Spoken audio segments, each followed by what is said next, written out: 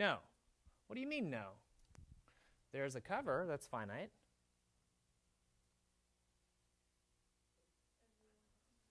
But that's not the definition. Okay, so this is a huge caution. A lot of times when people learn this definition, they think that the definition is saying that a set is compact if there is a finite cover. That's not what this definition is saying. Okay, so let me just say, warning. We are not saying, this definition is not saying there's a finite cover. That's not what we're saying. Clearly not what we're saying, because every set has a finite cover. Just take the whole metric space. Isn't that an open set? Yes? That will cover everything. So this is what we're not saying. Not saying this. Okay, good. 1/2 1 is not compact because there is an open cover with no finite subcover. Which one? The VNs. Okay, so example 1/2 1 is not compact. And I'm going to abbreviate compact by CPT. And this is witnessed by the fact that the VNs, see the VNs. Maybe that's just what I'll say. Happy? What else do we know is not compact? Let's do another example. How about Z? I claim Z in R. The subset of the consisting of the integers I claim is not compact. Can you see why?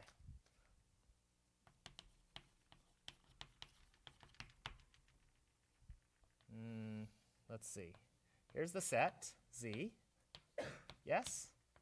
I claim it's not compact, which means show me a open cover. Don't start with subcover, please. Don't. Okay. Show me a open cover that has a, or that does not have a finite subcover. Can you think of an open cover of Z by open sets, open intervals, that clearly has no finite subcover? 1 to n? Yeah, so you might even, you're taking concentric open balls. I'll do something that may be even more obvious that you can't find a finite subcover. How about covering every integer point by a little interval around it?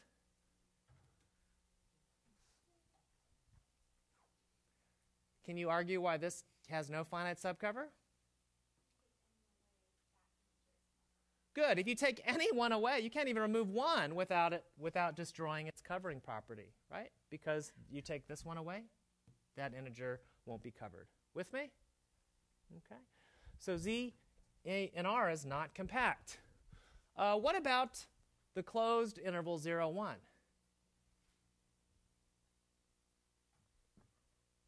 Well, let's see.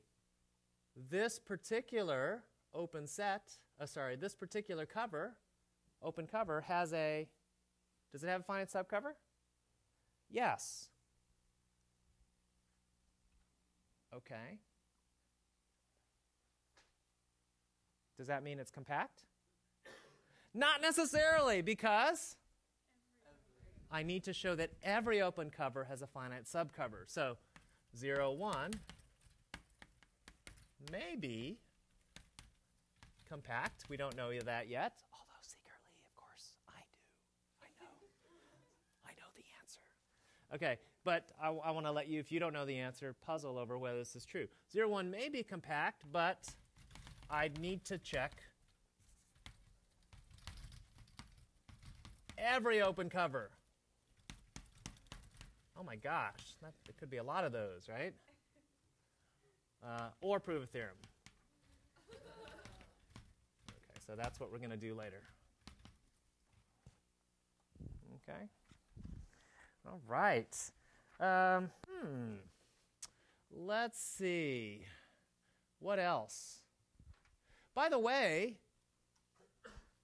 notice with 1/2 1, it's not compact because there is an open cover with no finite subcover. But that doesn't mean that there couldn't be some open covers with a finite subcover, like the W's. With me? So this is just to show something's not compact. It's generally a lot easier. You just have to exhibit an open cover with no finite subcover. Okay, so here's a question. We said something about open sets. We said something about compact sets being somehow the next best thing to being finite. Yeah? Okay, so it sure would be nice if finite sets were compact. Are finite sets compact? Yes? So, theorem. Finite sets are in fact compact. Let's see, you can give me an argument. I know you can. This is actually an example where you can show every open cover has a finite subcover. Proof. Let's suppose you have an open cover. Consider, a way of saying look at, some open cover. This is an arbitrary open cover, so G sub alpha. So let's see, I'm going to draw a picture here. It's probably the easiest. Here's a picture. And here are some open sets that cover this finite set. How about this one? How about this? How about this? How about this? How about this? And maybe there's like, concentric circles here, and there's lots of them, maybe infinitely many. And maybe there's lots that cover a particular point. Can somebody give me an argument why a compact set, why a finite set, this open cover has a finite subcover? Can you think of finite subcover? Yes.